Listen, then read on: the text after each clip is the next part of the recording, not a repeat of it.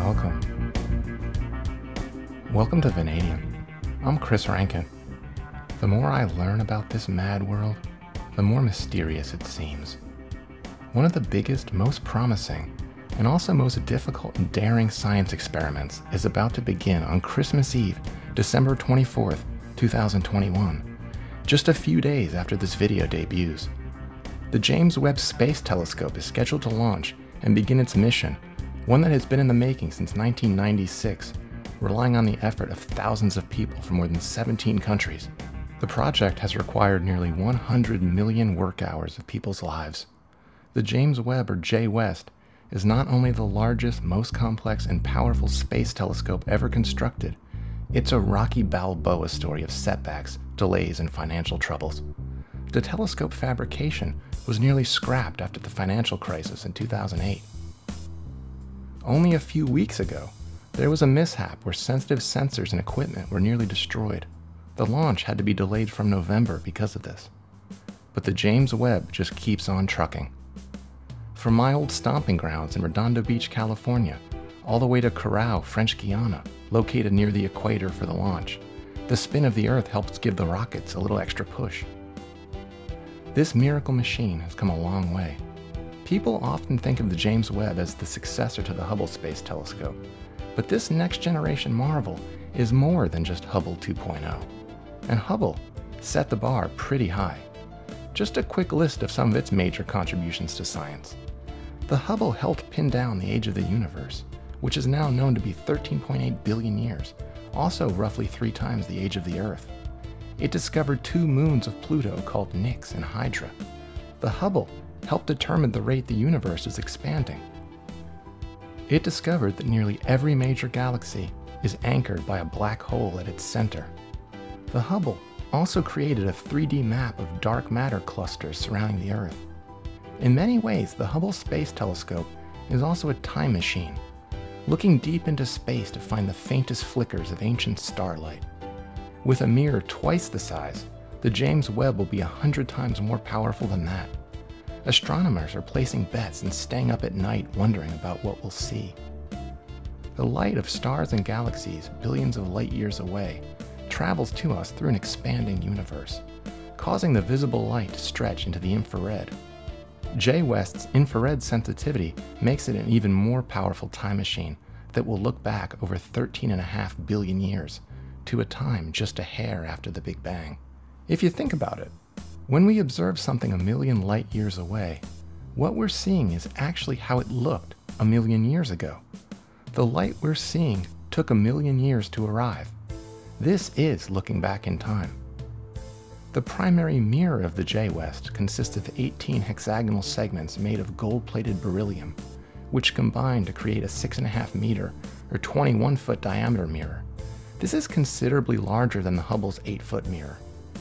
Unlike the Hubble telescope, which observes in ultraviolet, visible, and near-infrared spectra, the JWST is sensitive in a lower frequency range, from long wavelength visible light through mid-infrared. This allows it to detect high redshift objects that are too old and too distant for the Hubble to resolve. To gather images in the infrared spectrum, the JWST must be kept under -223 degrees Celsius or -370 degrees Fahrenheit. If not, infrared light from the telescope itself would overwhelm its instruments. It therefore requires a large sun shield to block light and heat from the sun, earth, and moon. The sun shield consists of 5 layers, each about as thin as a human hair. The layers are made out of a special super tough plastic called Kapton E, coated with aluminum on both sides and doped silicon on the sun-facing side, in order to reflect the sun's heat back into space. The sun shield is designed to be folded 12 times in order to fit within the rocket's payload fairing, which is about 4.5 meters or 15 feet in diameter. Once the telescope blasts off on the rocket into space and reaches its destination, it will unfold to about 14 by 21 meters, or 46 by 70 feet. The sun shield was actually built almost entirely by hand in Huntsville, Alabama, before being delivered to Northrop Grumman in Redondo Beach. And in 2018, the sun shield was accidentally torn during testing, causing a fairly serious delay to the entire project. The project began in 1996 for a launch first planned for 2007. The initial budget was $500 million before numerous delays and cost overruns. The entire program had to go through a nearly total redesign in 2005. The telescope construction was completed in late 2016. This is when the nearly equally difficult and time-consuming test phase began. Then, there was a rather famous pandemic, and work on integration and testing of the telescope had to be suspended in March of 2020. Testing eventually resumed and was complete in the middle of this year. On Christmas Eve, not long from now, it's all going to come together. The work of thousands of people over decades, after facing nearly insurmountable challenges. I've heard people call the James Webb Space Telescope expensive. NASA's lifetime cost for the project is expected to be around $10 billion. It sounds like a lot. I definitely don't have that much in my wallet right now. But is it really when you think about it?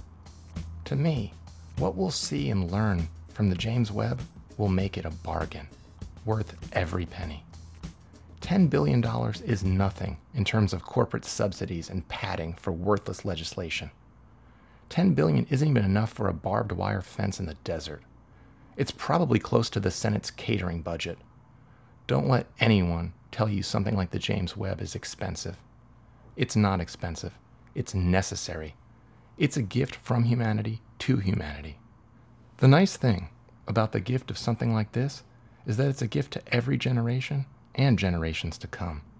It's something to bestow on our children other than pointless debt. Things like the James Webb Space Telescope give the cynics out there less evidence to cite when they try to prove that the whole world sucks. It's important to be more than just practical, to remember that the future doesn't have to be a dystopian hellhole. Thank you very much. This was Chris Rankin with Vanadium.